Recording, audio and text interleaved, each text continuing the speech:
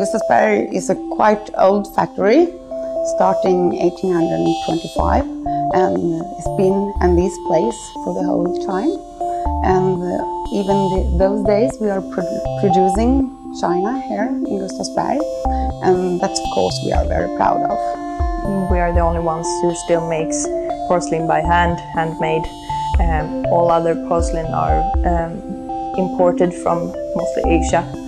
So yeah, that's important, very important to us. Quality, handmade quality is very important to us. But we are the last porcelain factory in Sweden. That's big to us, and also history is a very big thing to us as well in the Gustavsberg area.